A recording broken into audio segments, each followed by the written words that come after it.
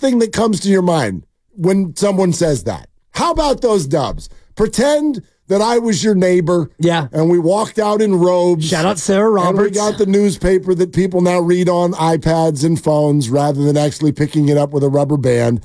Sorry to all the newspaper boys and girls out there who no longer have a job. But anyway, let's pretend we go back like our dads did. Come out to the driveway and grab the morning paper. And you look to your right and you look to your left. And, man, we catch one another's, oh, good morning, Dibs. Hey. How about those Dubs? How would you answer that? Nobody wants to face this team right now, Sarah. I so didn't want to be that team. I don't want to be that team. They are that team. Nobody wants to face. I don't know. Does anybody? They're playing great right now. They are. They're playing good basketball. So couldn't that make them better then? Nobody wants to play this team? Or does nobody want to play the other teams in the play-in tournament either? I don't want to play the Lakers either. Well, you want to play Sacramento. Yes. And you kind of don't mind playing New Orleans. I think that of those teams, you don't want to play the Lakers. I agree with you. And you don't want to play the Warriors. Which you know what that means, don't you? Tell me, Mark. Maybe we save this for tomorrow. Okay. But I might be okay with it if the Warriors lose tomorrow night. Whoa. Put it that way. To the Lake Show? Uh-huh. I think that might be advantageous. Even though that would mean you have to go down there for the play-in game, the 10-9. No, you may not have to go down there for the play-in game. You might have to get on I-80. Ah, gotcha, because Sac is coming back. Go see those adorable playoff providers, the Sacramento Kings. Because, by the way, like you tell me, this isn't even a hot take. Would you rather be the 9 and the Lakers are at Chase or the 10 and you're at Golden 1? I think it was the easiest answer of all time. Yeah, probably Golden 1. No doubt. Based on the fact that they lost Herter and Monk, and they look to be a team that is struggling, as I borrow from Joe Namath. Yeah, absolutely. And the Lakers, listen, let's say it out loud. I'm sorry. It makes my stomach turn too. The Lakers have their number. They just do. I don't know what it is about the matchup, the size, the LeBron, whatever you want to call it. They have their number. The Warriors have, just a number of weeks ago, came out and played a phenomenal offensive basketball game at Chase Center, and it still went 800 overtimes, and the Lakers still won. So, this isn't, I don't want to hear this, oh my gosh, Willard's scared of the Lakers. No, there's no fear.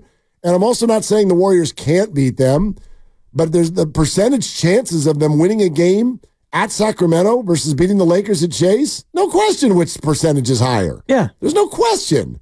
I'd rather play Sacramento and hope the Lakers go beat New Orleans. And then once you beat Sacramento, go to New Orleans.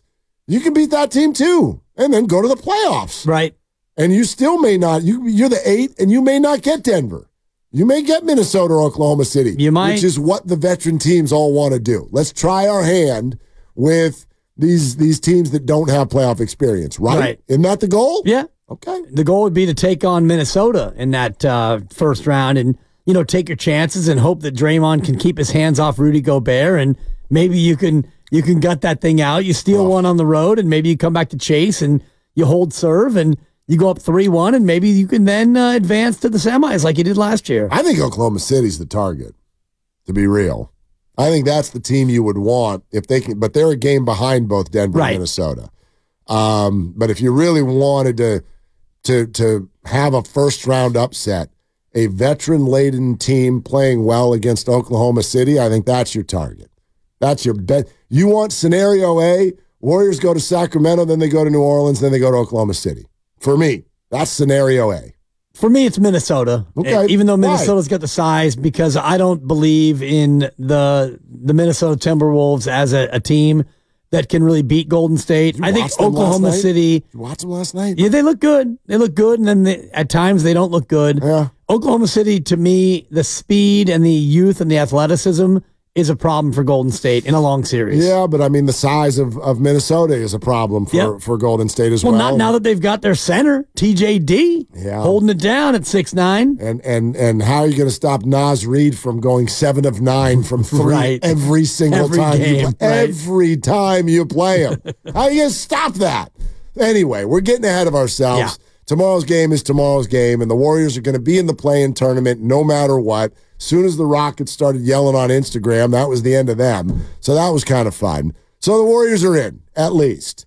In 16 days, they will play a basketball game. Will it be here? Will it be in Sacramento? Will it be in L.A.? Or will something crazy happen? That's what it looks like we're heading toward. And if the Warriors can win in that one-and-done situation, then they'll go get to play another basketball game to get into the playoffs. And to me, that is the message today. The whole idea of belief is free. You know, I spent, when you were, the days you missed last week when FP and I were in here, I spent the majority of the week sort of like you. I don't even know if you listened or you would have recognized the show. He was over there. The Warriors are great. I was just Captain Negative. Yeah, I heard a little bit of it. But I mean, it's crazy. Well, I was trying to be where I was at in terms of the realistic nature of all of this. But at the same time, what I kept telling him every time, he was like, no, the Warriors are playing well. I'm like, I can't rule it out. I can't rule it out that they're going to go on a run. And so, yeah, we've reached that point. They've got 4 games left. If they win them all, they're going to finish ahead of the Lakers and at least be the 9. That's actually, so they control their own destiny, to that degree at least. That's wonderful.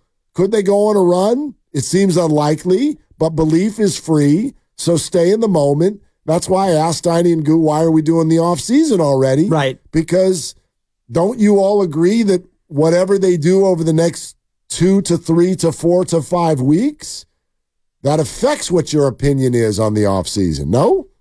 It does. It affects our opinion. I wonder if it affects their opinion, and by there I mean Joe Lacob and Mike Dunleavy and whoever else is going to make the call on all of these changes that could be coming. I think that you look at this team and you take one of 2 approaches. One is, no matter what, we're kind of stuck with contracts and age and roster, and so we're going to run it back, and that's just the way it's going to go. Chris Paul is gone. Kevon Looney likely will be gone. And other than that, you're going to bring everybody back. You're going to try to get Clay in at a number that works for both parties, and you're going to run it back because you have no other choice. The other tack is, well, this is not good enough, so we're going to make dramatic changes. We're going to make dramatic moves. Clay gone, CP3 gone. We're going to try to trade Wiggins. Heck, maybe we even try to trade Draymond. We do whatever we can to turn this roster over in the short term to maximize the Steph Curry window. I don't think that how they do is really going to affect their plans unless they go on a really, really deep run, like win a series or 2 series, and you get to the conference championship series, and then maybe you look at things differently. I hope you're right, because it seems to me if you've been following this Warrior story for years now, doesn't it feel like the sole Warrior thing to do would be just what they've done, just have all this mess sort of unfold, some of it under their control, some of it not. Tragic passing of a coach right in front of their eyes. Draymond getting suspended. Andrew misses some games. Klay Thompson goes through an early season mental crisis. Whatever. All of that. Mess around, but work your way in. And but have it be something on just like bordering on the ridiculous. Like, I don't know, the 10 seed. And then you win a couple of basketball games. And then just let's say you do take on the Minnesota Timberwolves. And after 5 games, the Warriors are up 3-2. Just spotlight that moment right there. Chase Center is lit up. We're down there at the team store, and the Warriors are about to take the court, and they're up 3-2. Tell me what it sounds like. What does a Warrior fan sound like that night with regard to the idea of big changes in the offseason? Run it back. Absolutely. Probably have run it back chance in the arena, you know? Then they lose that game. Oh, boy. And then they lose. Trade Draymond right now. Yeah, then they lose Game 7 in Minnesota. Blow it up. See, but the fear is, but Dibs. So close. They're right there. That was last year's problem. Against the 1 seed. They put the fear of God in. Right, in Minnesota. But that's sort of your okay, fork in the road. Which way do we go? Right, and that's why I think that the front office has already kind of figured out which way they're going to go. And to me, the interesting question is, what's the value in keeping this group together from a financial standpoint at the gate? And Steiny made a good point earlier that, the sellouts are mostly because of Steph Curry. He's the one who is box office. Clay and Draymond, less so. Andrew Wiggins, probably not a factor at all as far as, why would you go to Chase Center and spend all that money, $18 beers and all the rest of it? You go there to see the chef. Kuminga's actually second in box office now. Probably, yeah. I would argue. I'll buy that, yeah, without a doubt. Yeah. So if you're looking at that going into the offseason and you're Joe Lacob, you're probably thinking about that as the first and foremost decision-making factor in all this is, how do we keep this building full? Well, that's a great point because, as a fan, that's the stuff that we never think about and we don't want our teams to think about, but of course, it's actually what drives our teams. It's the point I was making about Farhan and the Giants this offseason. They didn't make those moves because they were like, okay, we've done all the analytics, and it turns out Jorge Soler is the perfect embodiment of the player that we need to go, and that's why we're going to give him 3 guaranteed years. And Jung-Hoo Lee, same type of thing. This is exactly what we need. Oh, by the way, maybe they are, but that's exactly what we need, and we're going to get back on top in the NL West. I think that's in the conversation, but that's not the first thing that came out of their mouths. Right. The first thing that came out of their mouths is, hey, Farhan, you can fill the building, dude. This building's been full for almost 20 years, and now it's not full. It needs to be full. You need to make it full. So whatever you're doing, sometimes it worked and sometimes it didn't. But we need to do whatever you want to do within a different backdrop so that the stadium's full. So they're like, I got an idea. How about 5 free agents? Spent 3 years, couldn't get 1. Right. 5 in what felt like 4 weeks. Fill the building. That's all they're trying to do. By the way, it worked. It worked, and they're 4-6, and they still can't score runs. Right. And but somehow people are like, I like it. Exactly. Have you noticed the reaction? It's wild. They're 4-6, and people are like, I think it's okay. Good. Yeah.